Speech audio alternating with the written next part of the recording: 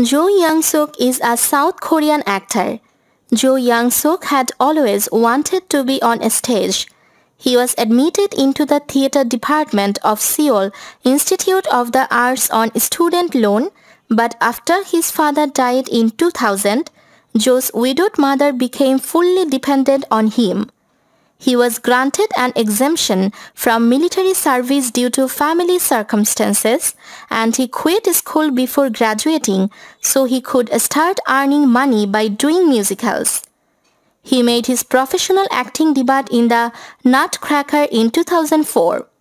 In 2011, he landed his first television role on cable series What's Up as an awkward but talented music student. But 2012 would be his breakout year, starring in two high-profile projects. In his big screen debut, he played a supporting role in box office hit Architecture 101. Jo has been in a relationship with singer Gami since 2013. In June 2018, it was announced that Jo would marry Gami in fall.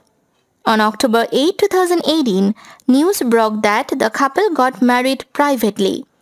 On January 6, 2020, Gami's agency confirmed that she was 7 weeks pregnant with the couple's first child. On August 6, 2020, Jung Suk and wife Gami welcomed their first daughter. In 2020, Jo starred in the medical drama Hospital Playlist as one of the main roles as an assistant professor of general surgery. In 2019, Jo starred in the historical drama Nukdu Flower. In 2018, Jo was cast in the action thriller film Hit and Run Squad, in which he took a role as an antagonist, as well as the disaster action film Exit.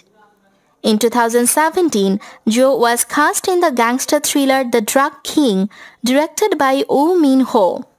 The same year, he made his small screen comeback in MBC's fantasy comedy drama Two Cops.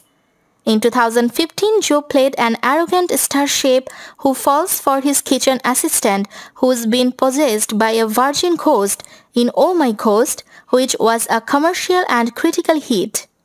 He also headlined the exclusive Beat the Devil's Tattoo, in which he played a TV news reporter who gets a scoop, followed by the time-hopping thriller Time Renegade.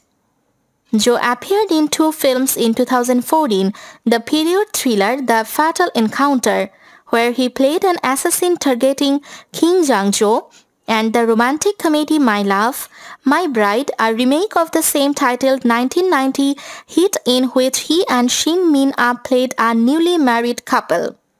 In 2016, Jo played an announcer in SBS romantic comedy Don't Dare to Dream, who falls for a weather announcer played by Gong Hyo-jin.